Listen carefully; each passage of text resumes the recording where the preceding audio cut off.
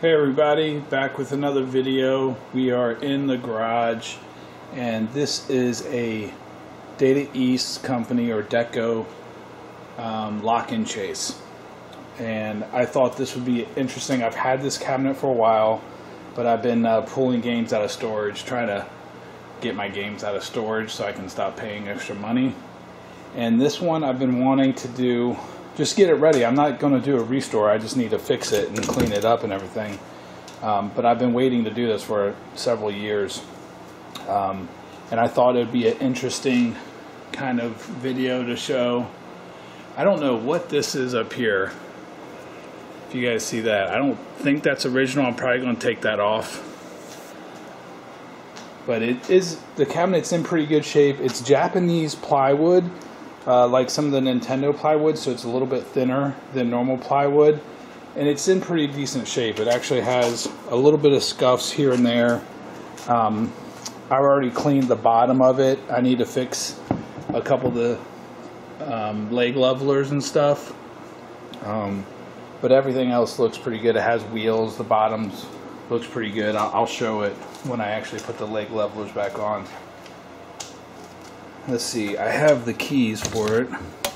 I'll show that in a second. I just wanted to kind of document some of it. So there's some of the vinyl siding is off a little bit. You can actually see the brown plywood underneath of it. But I'm going to leave it alone because I'm not going to, I just want to get it working and cleaned up and in the basement as fast as possible. I have all types of other projects like this red tent with a busted monitor. There's a neck tube right there that's busted, if you guys can see that. Not by me, I didn't do that, but I picked it up. There's one red tent. There's a make tracks that I need to work on, that I'm not going to do a restore on. I'm just going to fix it and bring it down. That is a crazy climber. I got my tube in over there. This is a Cinestar right there that I'm working on, and then a Nintendo punch out that I don't know what I'm doing with right now. So I just pulled a bunch of stuff from storage, and I have another red tent project over there too, if you can barely see it. But anyway, I wanted to kind of video document this, so sorry, I know walking around and stuff, but it's a super cool, kind of rare, at least in the US. You don't see a lot of these Decos. Very interesting kind of cloth background kind of thing going on right there. This laminate right here is Boeing, as you can see. The plexi overlay is kind of maybe from sitting in storage. That might not have, but I'll take that off and see if we can flatten that out. So alright, that's good enough. Looking inside the coin door, I brought my keys. So it is dirty in there. You see some type of power switch, an erase switch, I don't know what that is, a volume switch, if you can see that right there. Again, just video documenting here. It says 15,226 plays on one coin meter, and then 8,653 on the other. Coin box here, besides some spider webs. December 4th, 15,140 and 8627. So I don't know, December 4th of what? Oh, it says 1990. That's kind of interesting. This card is showing from November of 1990. So that must be December of 1990. So this thing was still in use in 1990. That's crazy. You can see there, let's see if I can get some light in here. Alright, as you can see there, that is the cassette tape player. And this does use cassette tapes. Now, I'm sure that's not working, and I actually have a Darksoft multi-kit for this thing that I've never used or tried to use, and I don't know. I think I have powered this on one time. It's got like a 3-board stack and then something up top there. I don't know what that is. So that's the front side. Lower the whole door like this front door part. You can bring it, well, one hand here. There we go. And then that gives you a better view of what's going on. A couple of transformers back there on the left.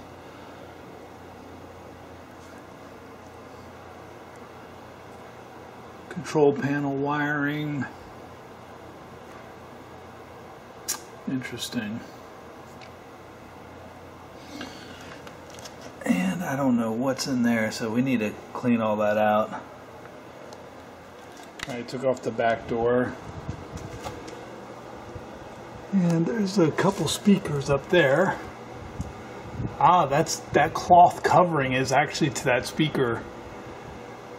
It's like a speaker grill there. Let's see if you actually do you need that light?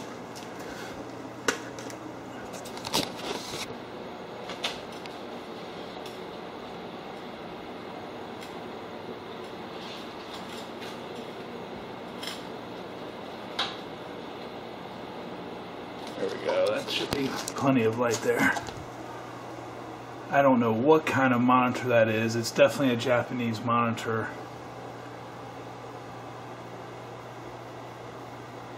Interesting.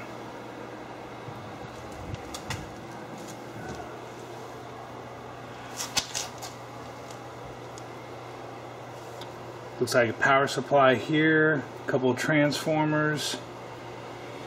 A fan right there with some bugs and crap all over it. Interesting.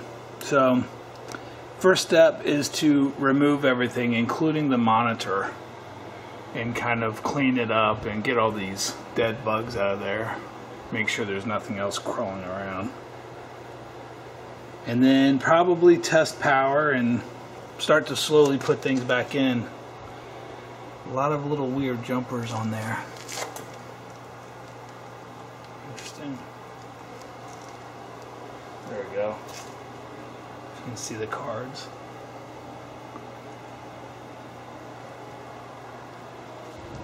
Alright, that's teardown time. Alright, I got most everything out. I got the marquee out. Looks like just a regular 100 volt Nintendo style fluorescent fixture there. And then to get this out, there was a couple pieces. I'll show you when it goes back in, but it's basically the monitor, and there's a wood frame with a monitor surround, then the bezel. So it's kind of a pain, but one nice thing is this whole thing with 4 bolts. There's one here, one over here, and 2 in the back. This whole plywood board for the power, board set, and everything just comes out. So I'm going to pull that out. I can't do it on camera, but I just thought that was super interesting. Wanted to film that. Just 4 bolts, screw in, and this whole thing comes out, board and all. And I'll show that in a second. I got everything out, and it looks plenty. Can't talk. Looks plenty dirty, obviously. You can see in there. And what we got back here. Now I don't know. There could be. I see some mouse stuff, like some little seeds and stuff, some quarters, 1984, 1987. But I'm going to put some gloves on and a mask, because I saw somebody get very sick, not from cleaning arcade games, but if there's mouse poop and stuff like that, you probably shouldn't be breathing in if it's stirring up and stuff like that. So I would recommend wearing a mask when you clean up like mouse shit or rat poop or something. Alright, so I have this in the basement, this Deco card rack system, or cassette system. So you can see there, got our power switch. The race switch maybe is we race high scores. We've got a volume pot. This cassette player here actually has, it was left open, I guess, which isn't ideal. And I have not looked at how to eject that thing. I don't know how you get that. So maybe this, but oh, there you go. Well, that's not too bad. little tiny tape.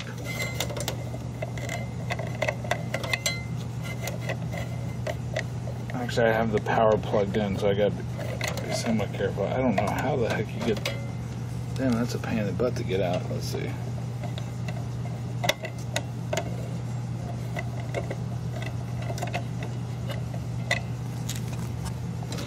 And not get that tape out. There we go.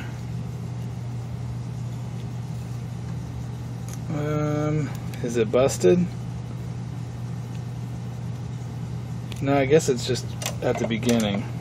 It says Data East Lock and Chase DT1110. I don't know. That's kind of interesting. I'm sure the heads need to be cleaned and stuff like that. I don't even know if I should actually... Let's see if I can push that back further. No, that's as far as it goes.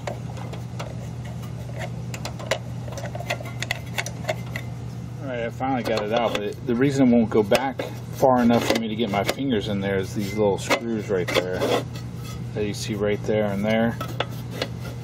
It kind of stops it from sliding out of the track, which is fine, but it's just a pain in the butt to get the tape out. So I'm going to probably just leave that like it is for now. Anyway, fuse 117 volts is what it's set for. I don't know exactly how to change that, if that's a switch or not. I have no idea if that's just how it's wired up. And the monitor is 110 volts, so we're going to measure 110 volts there. This is the degauss wire right there. It's also 100 volts. Did I say 110? I meant 100. It puts out 12 volts. This switching power supply has 12 volts, -5, 2 +5s. This is the connector. I unplugged it so I could test it. I think I did power this on and I got a blue screen, but I'm not sure. But we see the 5 volts there as well. So it is still filthy. Tons of little jumper wires and crazy stuff, but they all look intact.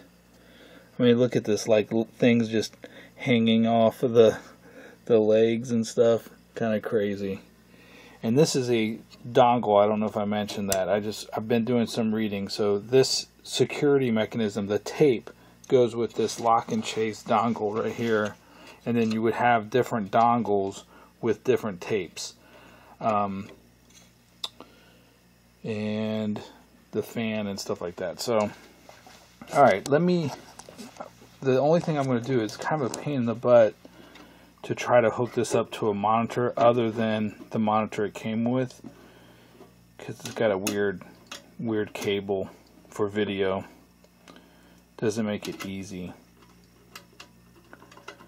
If I show you here, this is the video connector, goes right there, and like it's almost like a Nintendo cable, but I don't know if it's the same pinout because it's sync, then it skips a pin, and then let's see there, ground, red, green, blue.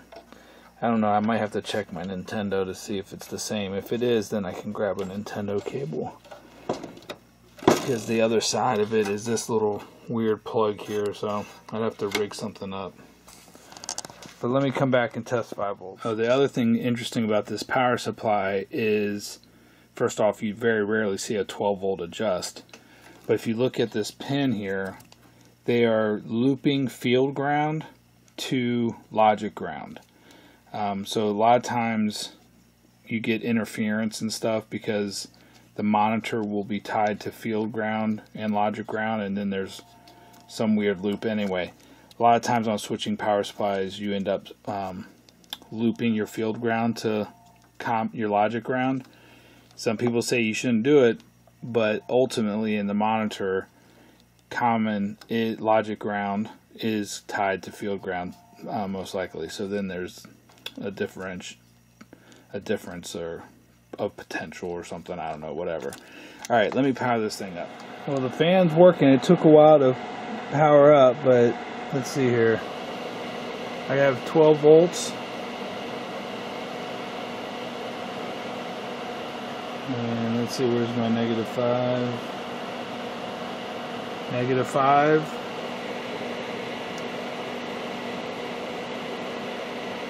And if I can get in here,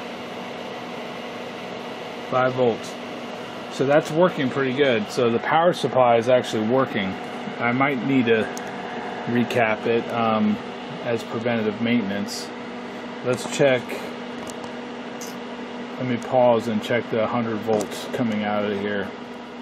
Alright, have that, and it is 111 volts, so not quite 100. And I was checking this one right here, and I'm getting 10 volts, which is the degauss. That should be 100 volts. I don't know what, I'm gonna have to look into that. I'm not sure what's going on with that. Let's see, so 110 volts isn't too high for the monitor, but it should be lower, and that's probably, I might need to look at the strapping of this thing to see if I can strap it higher, because I probably have, coming from my power in, is, you know, more than 100 volts obviously. So alright, I got stuff jerry rigged here to get video out. We checked the power, so we think we're okay anyway.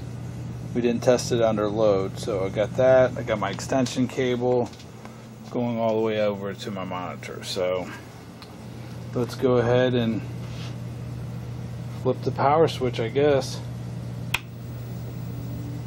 Oh, we got something. Cassette error 59. 59. Deco cassette system. Wait until the counter below reads 0. Then game start. Cassette error 59, I think. Or that could be 58. Yeah, it's definitely 59. Adjusting the brightness there. Cool, the thing boots. I guess that's pretty good. 59, let's read what that is. Alright, it says, hopefully you can see that. Error 59. Cassette error guide 59. Check 6, 7, and 8. Check tape deck connector. Check the key module connector. And check the tape to ensure side A is facing up. Alright, so I did that. I went ahead and put the tape in. I have no idea if it's going to work. I didn't clean the heads or anything like that, so we're just throwing caution to the wind here. And I reseated this connector, and I reseated that connector. Let's go ahead and power it on.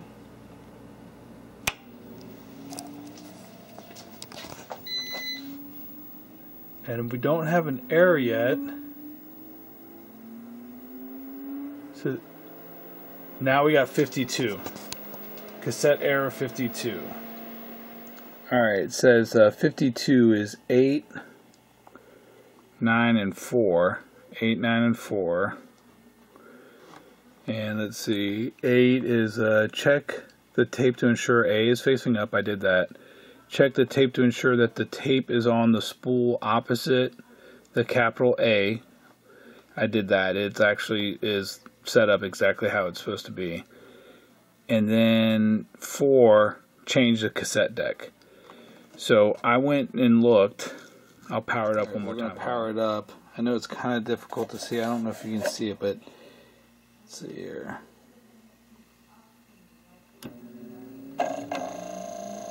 You can hear it, but nothing is spinning. The motor is not spinning at all. So even if that tape works, the cassette deck is jacked up. You might need to find some, disassemble it and see what's going on. Alright, it's just, I went ahead and took off the cover, removed, it's pretty easy, removed this chassis, I guess, or metal frame. And then 4 screws, and this whole thing comes out. And then there's an edge connector that this connects to this cable, like that. And if I look at it, I don't know if you can see it. see there. Turn some light on. You can see the rubber band or whatever that needs to go from this motor to that right there is bad.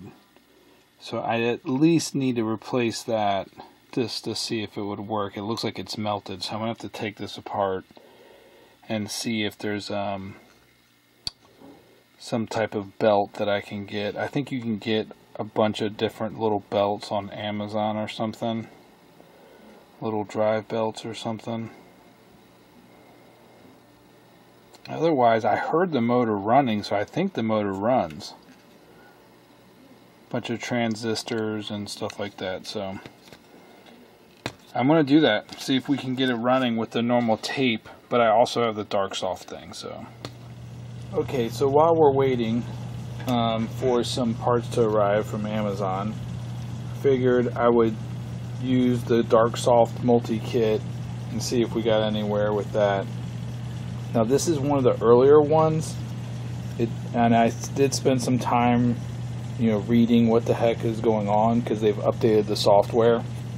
I think it's arcade-projects.com, and you can see there's a couple capacitors that are added onto the bottom. It says OK, and I'm busy erasing the 27080 or 27C800, which I think is a 1 megabyte ROM, and I'm erasing that, and let's see what else, and I'm burning some other stuff. So downloading some code, but we have to actually install two chips. One is the BIOS chip, and one is this dongle here that replaces the dongle, the security dongle. So basically, to remove this thing, and I already started, you basically, you know, loosen this up, slide these little latches to the side on both sides, and then I had to detach this cable that goes right there, and then I'm removing this bottom board, if I can get it all the way out here. And you can see this is the DSP, well, flip it around, it's kind of dirty, DSP3. So I have what they call the FAT, I guess, board stack. It's 3 board stacks. There's actually 4 slots in the frame, but this is the 3, and I don't even know, it says CPU 3. I don't know anything about these board sets, but the 2 chips that we want to replace are this PB0, which is at looks like it's M8, and N, I guess, or is that L? Probably L. 8 as well. So P0, B2, and I guess this is something C whatever, I don't know. But these are the 2 that we want to replace. So, and are they? I think they are 2716s. They have a little bit of electrical tape on it.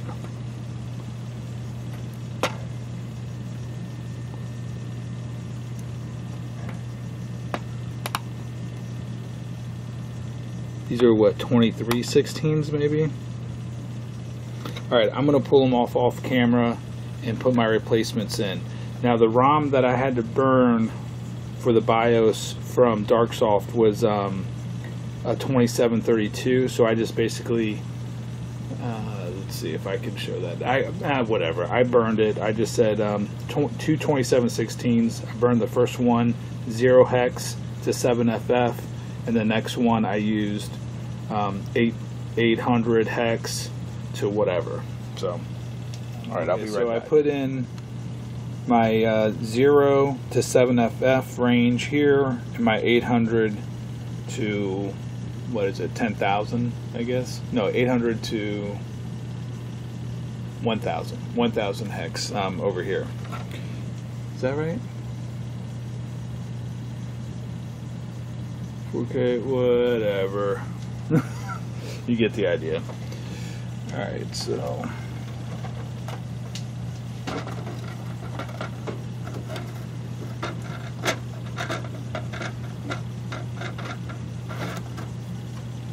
First time me trying to put these boards in here.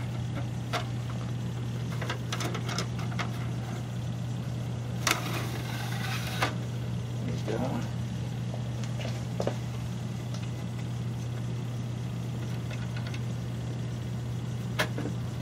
Alright, just like that. Connect this back up.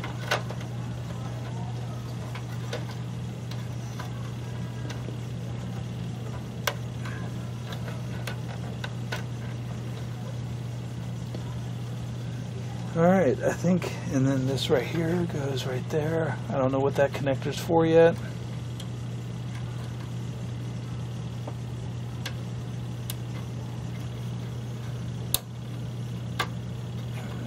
Just like that. And I think we're good.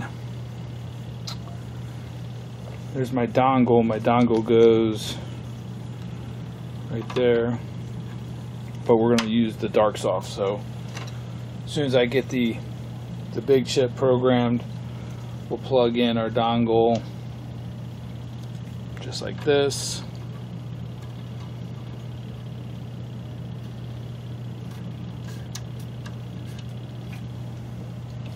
And then our dongle will rest right there, so we'll be back in a second. Alright, I have my new ROM burn, 42 pin 27C 800, 1 megabyte. I have my control panel hooked up right there, and let's go ahead and cross our fingers. Where's my power switch at? It's right here.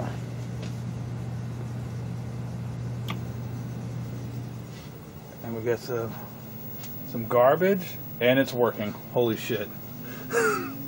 Nice. Multi-Deco Angler. I have no idea if my board set works. My joystick works. Well, let's see here. It needs some. My joystick needs some work. What am I trying to do here? Boulder dash, bump and jump. Okay, let's do bump and jump.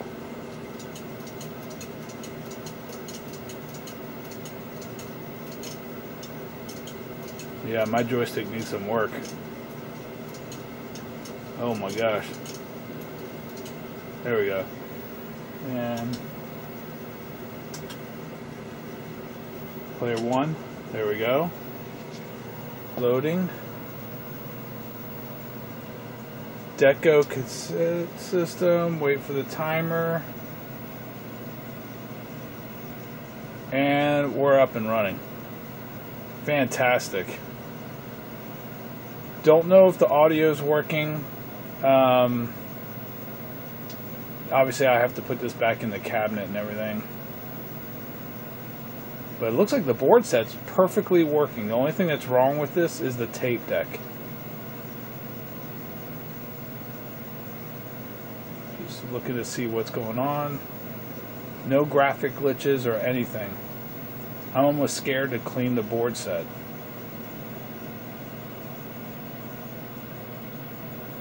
Yeah, I don't notice anything wrong.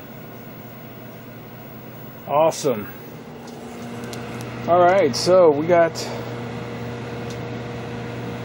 some cleaning to do. We know our, it looks like our Deco multi-kit from Darksoft is working. Got to do some control panel work there. Finish cleaning up the cab and all that stuff. So I think that's going to be it for this video. I'll come back and work on the cassette tape to see if we can get that working. I'm going to remove all these boards. We know they all work, so we're starting from a good spot. I'm going to remove everything here in the next video and then clean it, but we'll be back. So till next time, guys, quick little new pickup. Not new pickup. I've had it for a while, actually since 2017 or 2017. It's 2021. So yeah, at least 4 years in the making of getting this in the basement. And Darksoft, awesome. I can't wait to actually get this up and running.